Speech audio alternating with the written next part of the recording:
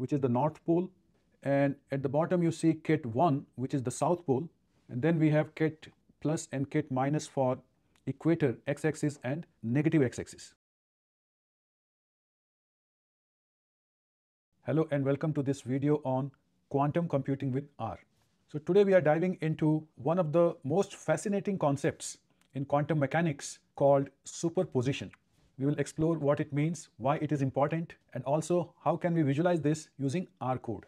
Whether you are a programmer, have interest in science, or just curious about quantum computing, stick around because we are going to make this both fun and understandable. So let's get started.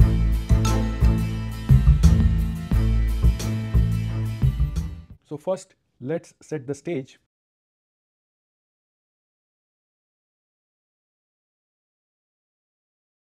Quantum computing is a cutting-edge field that uses principles of quantum mechanics to process information in ways that classical computers cannot.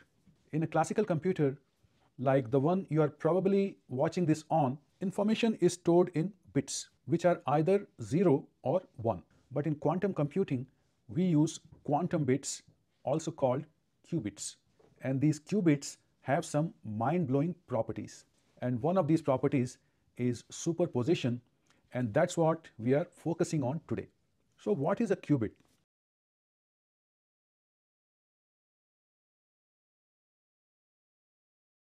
Unlike a classical bit that is either 0 or 1, a qubit can be in a state that's a mix of 0 and 1 at the same time. So this ability to exist in multiple states simultaneously is called superposition. And this is one of the superpowers that makes quantum computers so powerful.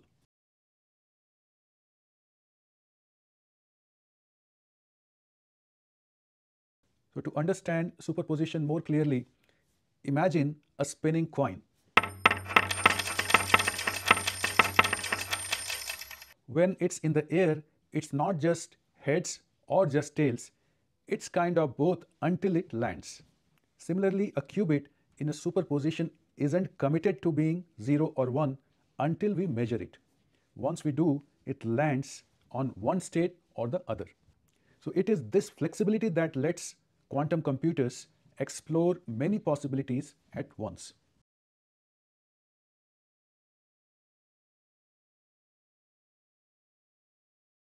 Now let's get a bit technical, but do not worry, we'll try to keep it simple. So a qubit state can be written mathematically as alpha ket 0 plus beta ket 1. In quantum mechanics, where you have this straight line 0 and greater than symbol, that represents a ket vector or a state vector, and it describes quantum system in its ground state. So 0 represents state where the qubit is in 0 state, while 1 represents the state where the qubit is in 1 state. Also, 0 is usually referred to as the ground state or the initial state of a quantum system. So these 0 and 1 are the basic states, just like heads and tails, and alpha and beta are the numbers.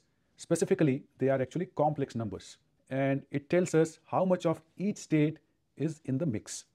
Note that they follow a rule that the square of their magnitudes must add up to 1, which means that if you take absolute value of alpha, square it, plus absolute value of beta, square it, then that should give you 1. So these squares basically represent probabilities that we are going to soon visualize.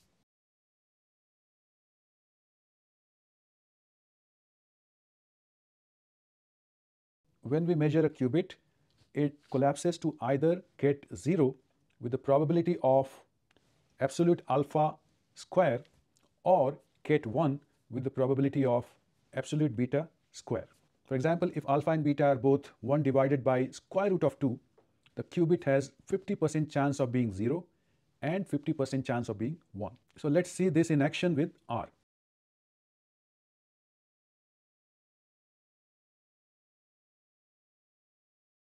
So first we'll create a simple bar plot in R to show these measurement probabilities.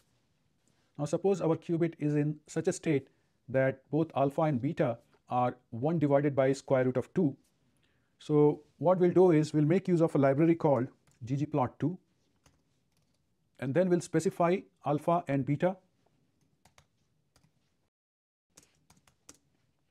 In the third window, you can see the actual values. Now let's say P0 represents probability for state 0, and it is absolute value of alpha whole square. So basically it comes to 0.5, and P1 also 0.5. So these are amplitudes and these are probabilities. So let's create a data frame df using function data dot frame, and then we specify these two states. So within quotes, get 0, get 1. So that will be one column, and then the probability. So probabilities are stored in P0 and P1. So this is a small table. You can see 2 by 2, 2 observations, 2 variables. You have the states and the probabilities. Using function ggplot, we can use our data frame df, and aesthetics on the x-axis we specify state, and y-axis will have the probability values. We add a layer and specify the geometric shape to be bar for bar plot. So I'm going to use stat equals identity, and because we'll get 2 bars, I'm going to use maybe blue and red. We can limit y values to 0 and 1. Give a title, measurement probabilities. For x label, we can call it qubit state, and the final layer, so label for y-axis. So when you run this code, you will see a bar plot with 2 bars, each at 0.5, showing that this qubit is perfectly balanced between 0 and 1. So this is very cool, right? But note that superposition is more than just probabilities, because it also involves something called phases. So that brings us to our next visualization called Bloch Sphere.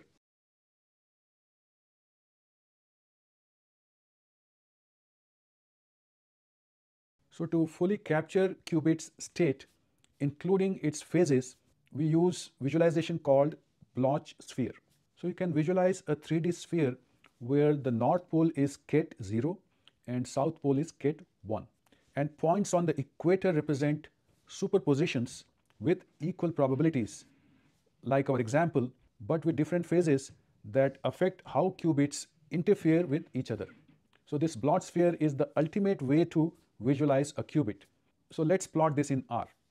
So for this we need a library called Plotly. In case you don't have this library, obviously you have to install it first. So there are multiple ways of doing that. You can go to Packages, Install, and then type Plotly, and then hit Install. After that, you need to run this library line, and then this package will be available. So I'm going to create this object called theta and store within this some sequence of numbers using function seq, going from 0 to 2 times pi value. For length.out, I'm going to say 100. We run this, and you can see here theta has 100 values from 0 to 2 times pi. Now 2 times pi, if you run this part, it is about 6.28. We do a similar thing for phi. So let me copy this, paste it here. The only thing is, instead of 2 pi, we'll use just pi. So just like theta, now phi also has 100 values, but this is between 0 and pi. Now we'll create grid for the sphere. So using this format, expand.grid equals theta that we just now created, and phi equals phi that we just now created. So now we have this grid. Note that because we had 100 values for each theta and phi, so 100 times 100 is 10,000. Now let's get values for x, y, z. So in x, I'm going to store sine of grid $phi times cos of. So run this, and x has 10,000 values. So let's copy and paste and store in y.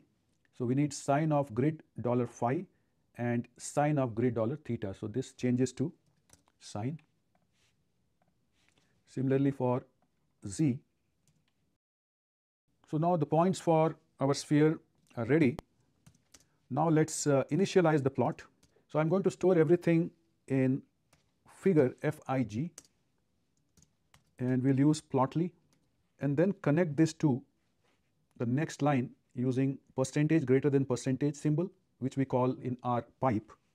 So if you are using Mac, you can use Command Shift and M as a shortcut. Hit enter, and now we are going to add the sphere.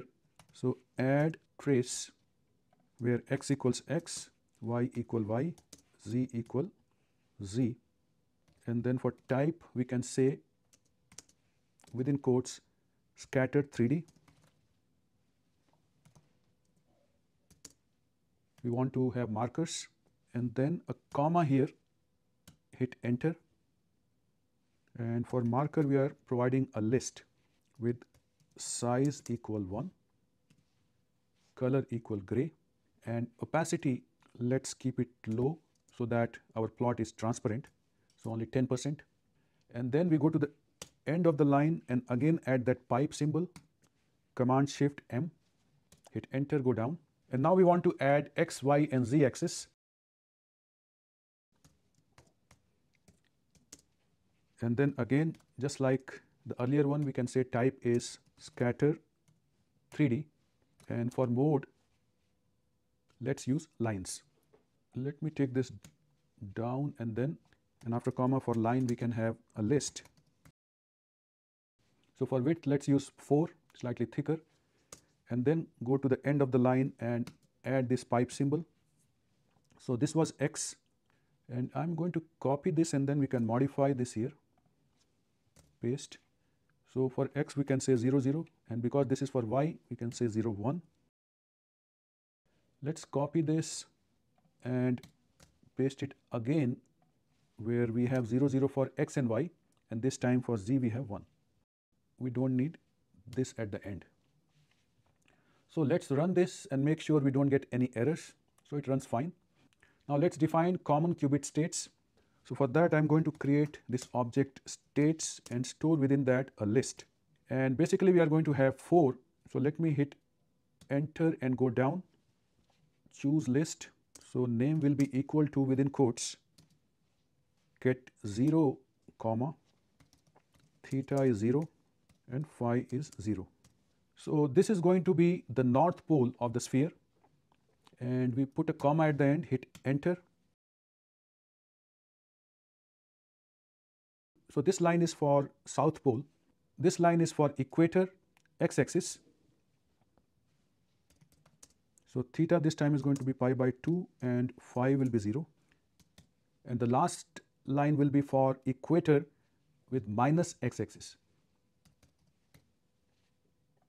So theta is going to be pi by 2 and phi this time is going to be pi. So we have defined these 4 states. We can run. We don't get any error. That means we don't have any typo here. So next I'm going to add state vectors and labels, and for this we'll use a loop.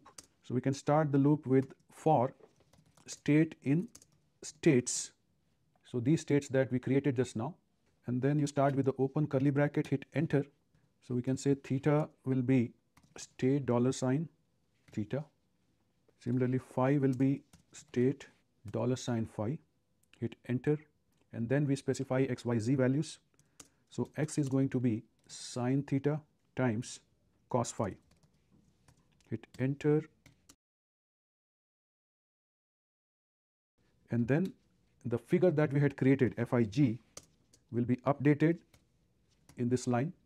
We connect this to next line, hit enter and say add underscore trace x equals c 0x, y equals c 0 comma y, and z equals c 0 comma z, comma here, hit enter, and as we had done earlier, type is equal to within quotes scatter 3D, mode equals lines within quotes, comma, enter, and for line we can have a list, color equal within quotes black, and width will keep 4.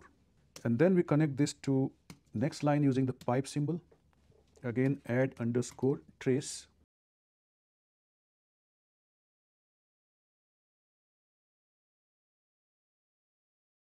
and it ends with this curly bracket.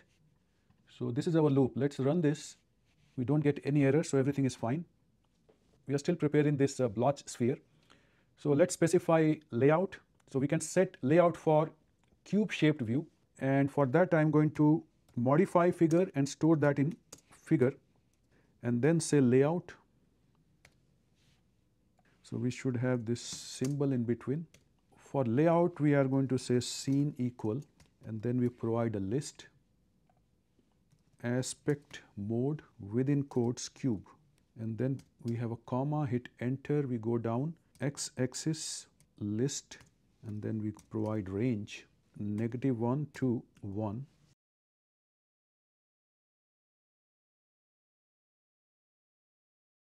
This will set the layout for a cube shaped view. I'm going to run this, and we don't have any error, everything is fine. So now we can plot Fig.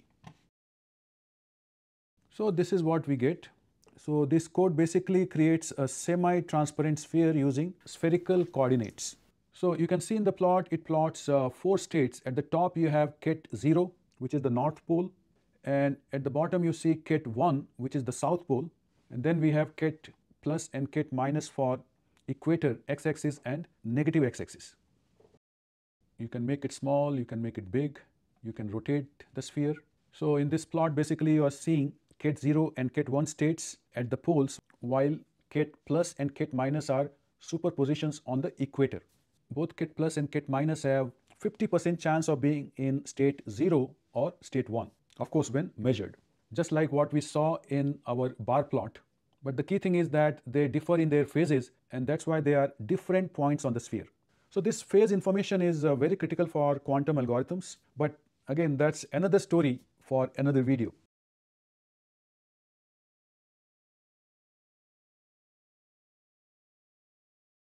So superposition is what lets qubits be more than just zeros or ones. It is the foundation of quantum computing's power. And by visualizing it with tools like bar plots and Bloch sphere, we can start to grasp or understand these strange quantum states.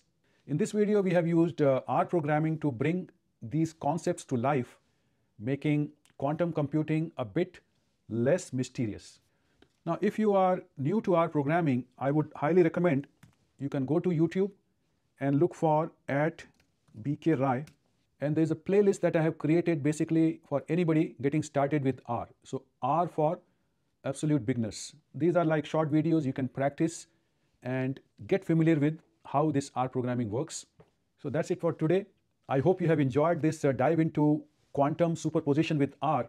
Please give this video a thumbs up. You can subscribe for more, and let me know in the comments what quantum topic you would like to see next. So thanks for watching. I'll see you soon.